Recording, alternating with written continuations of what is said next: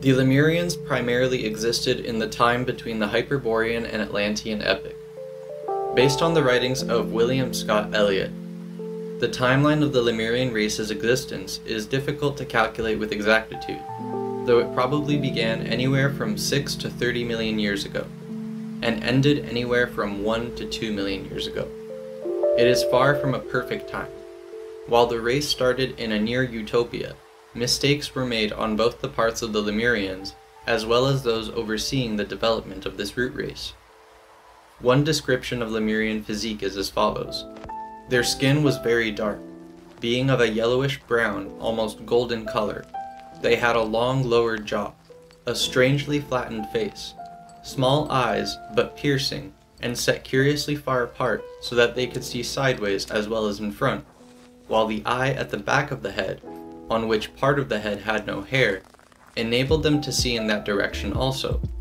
They had no forehead, but there seemed to be a roll of flesh where it should have been. The head sloped backwards and upwards in a rather curious way.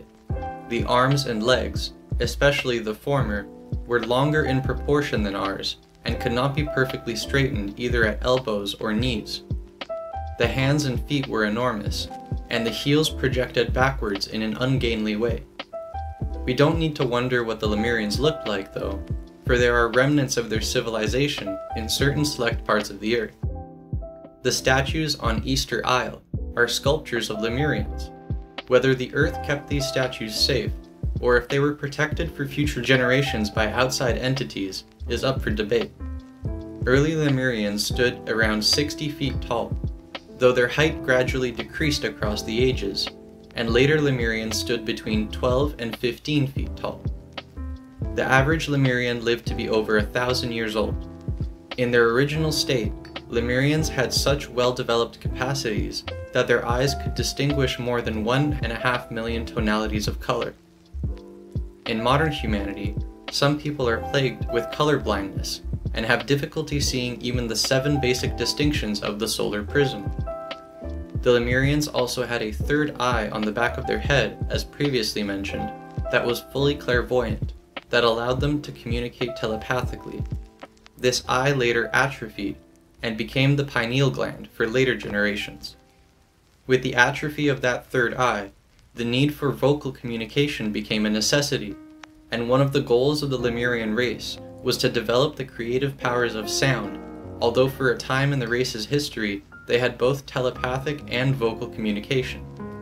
The continent of Lemuria stretched from modern-day Africa and covered Australia, as well as the southern tip of modern South America stretching well into the Pacific Ocean, and covers the area where modern-day Easter Island is located. Initially, Lemurian people were hermaphroditic, meaning they contained complete male and female reproductive organs within their bodies. The Lemurians of the first 3 subraces could reproduce on their own, and when they did, they would lay eggs that had to be incubated for a period of time. Later subraces, starting with the 4th, would eventually reproduce as we do today, with 2 sexes requiring cooperation in order to engender a child. At some point in the Lemurian timeline, between the 3rd and 4th subraces, estimated by Valerie Bonwick to be somewhere around 16.5 million years ago, the hermaphroditic Lemurians laid eggs that contained children that were beginning to have set genders, and reproduction for these Lemurians continued on to be like our own. The physical differences between the sexes was not initially obvious, and their external appearance remained the same for quite some time. Gradually, internal physical adjustments established themselves. Male and female energetic qualities of expression became more pronounced. The transformation which resulted in the division of the sexes could not and did not happen overnight. It was such a gradual process that it came to be looked upon the Lemurians as unremarkable. Lemurian speech patterns developed gracefully, with an infinite variety of inflection, but it was not until the latter days of the Lemurian Empire that the written word became common in everyday use. By that time, writing had also achieved higher artistic merit, and because it attempted to express their complex musical speech patterns and scripts, the written word was also complex and inclined to pattern itself after natural plant growth. like fractal branches growing forward. It was well after the division of the sexes that wearing clothes took on any importance. In the beginning, it was only those who held some position of authority in the community who adorned themselves with decoration, or covered themselves, and it was a practice which began as a visible sign of the office of leader. When they began to experiment with flax, weaving became an art form in of itself, and this also resulted in an upsurge of original design. A relaxed and measured pace of life was the norm for most Lemurians, which is probably why the race evolved so slowly. Their lives were quite untroubled until the late Lemurian age, and therefore hardship was either avoidable or kept to the minimum. Lemurians had no need of complex structures for their everyday requirements, but they did become deeply involved in the creation of impressive public buildings. They had already to some extent mastered climate control, even if it was very local and on a small scale, so they needed little protection from the elements. Therefore, they chose to erect superb monumental structures that were instrumental in establishing a sense of security, furthering social interaction, promoting group affiliation, and providing a defined sense of community. Lemurians had already learned to harness telekinetic power, and their use of it in construction was supported by direction and guidance they received from their rulers. Their priest kings possessed extremely sophisticated planning abilities, as they were likely taught by extraterrestrial entities, or were extraterrestrials themselves. Lemurians were quick to emulate the massive architecture of their likely extraterrestrial mentors. Late Lemurian temples in particular became even more cyclopean in size. Flying ships and powered watercraft became very much a part of everyday Lemuria. Unlike the craft of extraterrestrials, they were simple in design, and were used purely for pleasure and not intended to transport heavy weights, although they did come into permanent use as a means of frequent visits between the colonies in the later days of the Lemurian Empire. Travel on water had always seemed natural to the Lemurians, perhaps as a throwback to earlier stages of being when it was impossible for people to drown. It was not until the sinking of the continent of Atlantis and the submergence of the remaining large islands much later that mankind registered a fear of drowning. Problems for the Lemurian race began primarily due to oversights on the part of the higher intelligences overseeing the development of the Lemurian root race. These occurred just prior to the division of the sexes.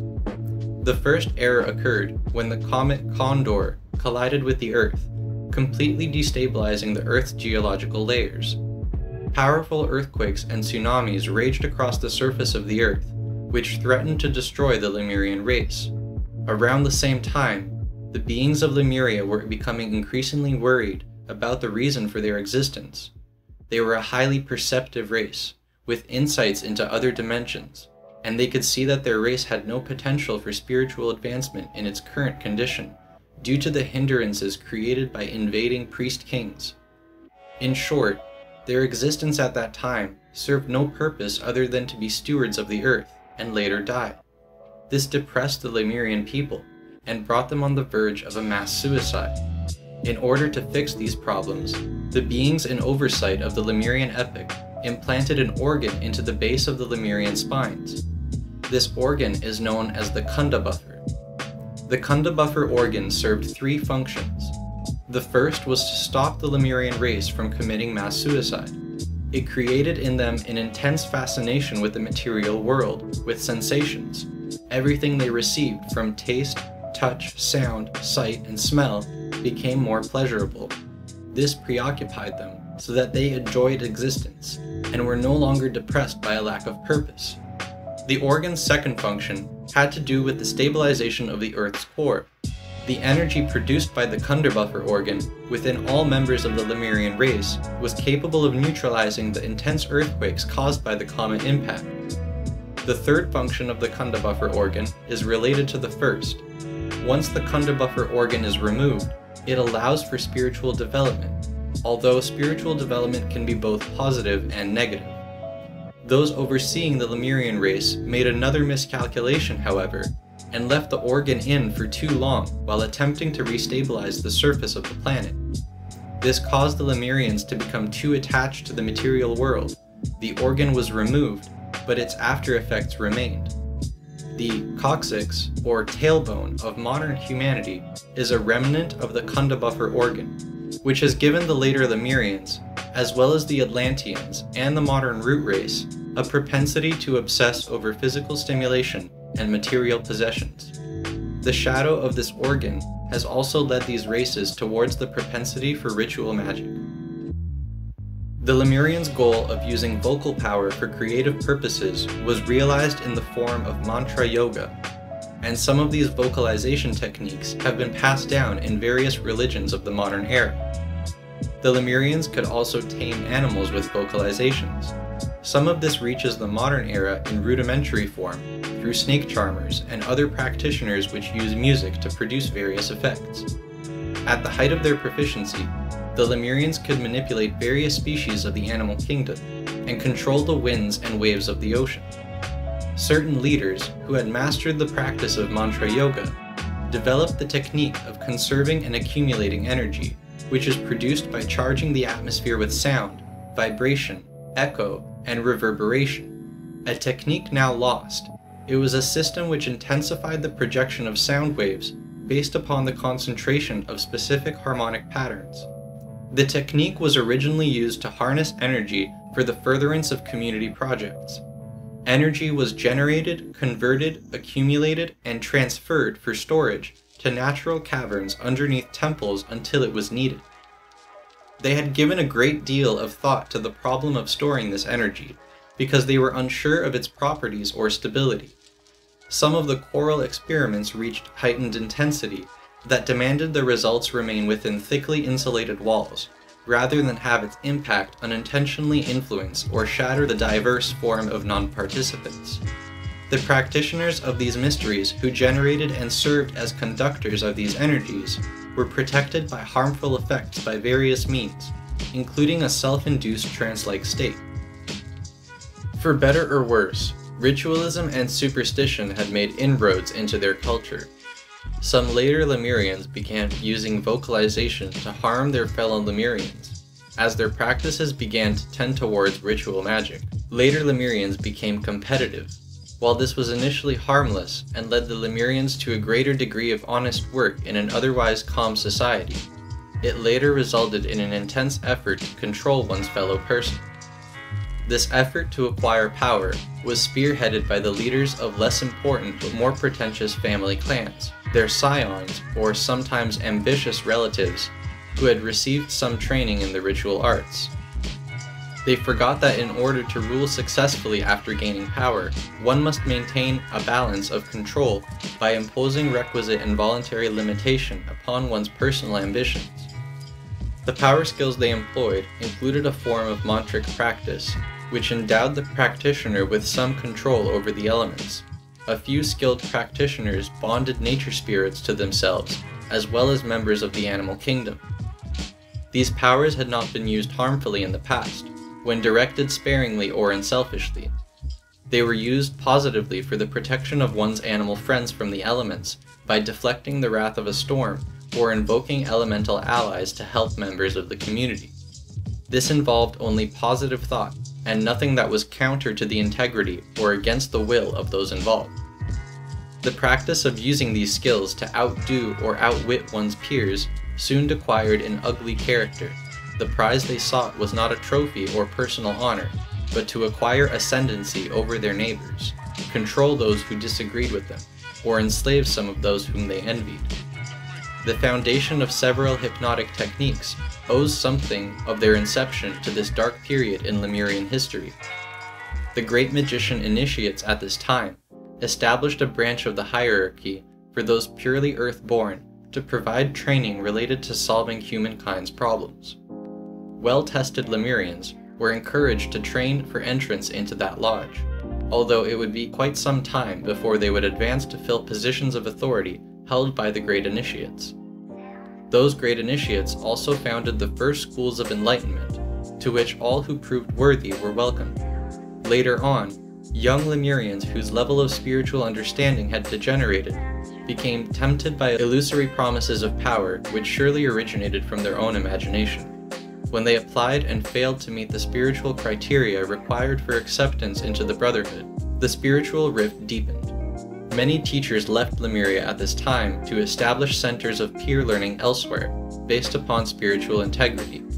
The atmosphere created by the practices of the ego-driven ritual magicians was suffocating. They influenced the greedy segment of the populace to oppose supporters of the spiritual lodge's brotherhood. The emigration of the spiritual magicians and their families was not a form of surrender or escape. They mounted a positive movement in the latter days to block further deterioration of Lemurian values and character, by creating their own force field of energies as a barrier against the projection of the ego-driven side of magic. Until that time, the majority of Lemurians had presented a solid defense by blocking offensive negativity, but the drain upon their vitality and the constant anxiety of maintaining a defensive attitude was one of which prevented anyone from making positive progress in any other field of endeavor. They were harassed day after day by marauding animal and insect life, manipulated by adepts of the left-handed path, against which one needed a constant vigilance. They fought constant battle against blight on the crops, introduced by the Brothers of the Shadow who enslaved and controlled nature spirits. They lived in constant threat from the elements. Their loved ones could literally be struck by lightning if they relaxed their protective skills, and the oceans would be whipped into a frenzy within minutes, sweeping them away if they were not encompassed by a protective shield when venturing out on the water. As with all root races, the Lemurian era eventually came to a close. Once the race's time was up, great volcanic eruptions and earthquakes overtook the continents of Lemuria and its surrounding islands. The vast majority met their end by fire, or by suffocation. It is suggested that some survivors of the Lemurian root race intermarried with the first subrace of the Atlanteans. The esoteric name of Lemuria as a global kingdom is Shalmali. This concludes part 2 of 4, and in part 3 we'll go over the fourth root race, the Atlanteans.